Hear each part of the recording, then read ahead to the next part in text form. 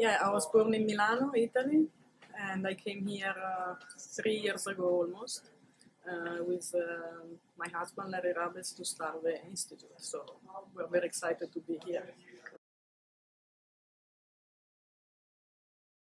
Yeah, so I'm a professor in biochemistry and neurology at the University of Buffalo, and I am the head of one of the labs here.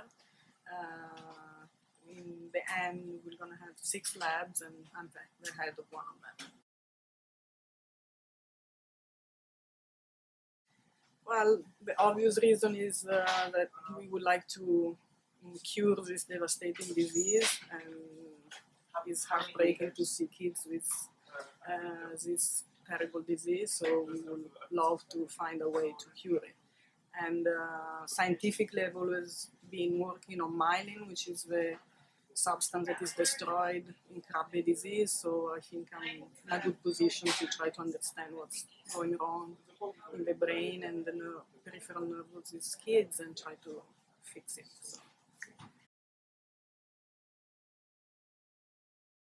So. I don't know if it's a fun fact, but I mean, I was a gymnast when I was a kid, and my dream was to go to the Olympic Games, and I did some competition with the national team, but I never made it. So that could be surprising to people, but this is what I dreamt to be, but